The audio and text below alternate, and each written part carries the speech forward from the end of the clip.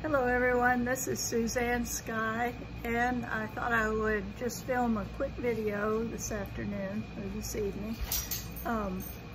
It's been a good day, but I am tired. I pulled some weeds, I rescued grand bees from the water troughs and water buckets and water pans that are all around the house.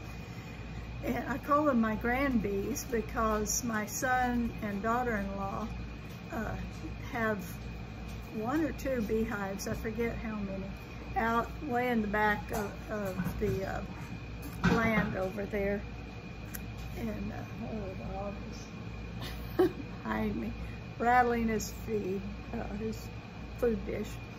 But anyway, they're trying to raise bees, and hopefully we'll have some honey this fall later. So I'm looking forward to that.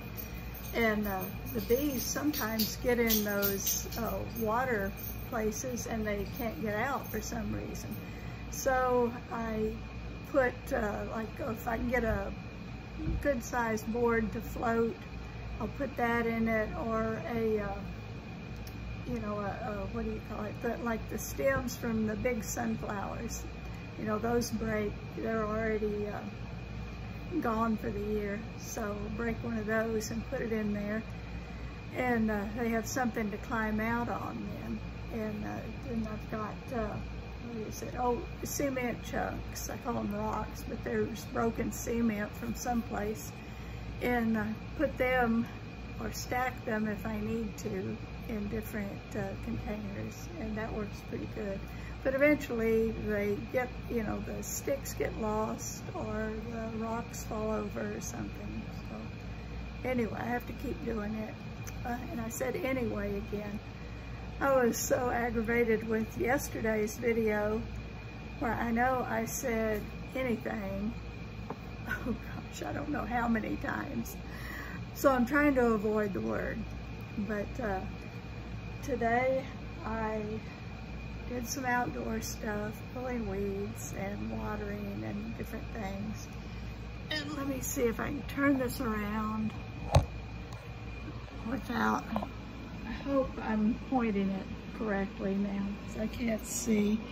But there's Dish Mountain. I washed the dishes today, this afternoon, and also I made, can you see that? Yeah. Okay, I made a blueberry cobbler, which I'd been meaning to do for quite some time, but I finally got it done today. And it wasn't pretty at all. I don't know why the crust didn't puff up, but it didn't, and it tastes really good anyway. So, excuse me, I get hoarse as soon as I try to talk for very long. And then I made some cherry limeade too, and I used the limes I got from the food distribution, and the cherries I bought, and I had some left from my birthday when I made a pineapple upside down cake and invited the kids over. So I've still got cherries left, but I'll probably make another pineapple upside down cake eventually. But right now I just use the juice, and that makes the limeade really good. It's equal parts juice and equal parts water. And then I think I used 2 cups of sugar this time. Last time I used like 1.5, and it wasn't sweet enough, so I don't know. I used 2 this time.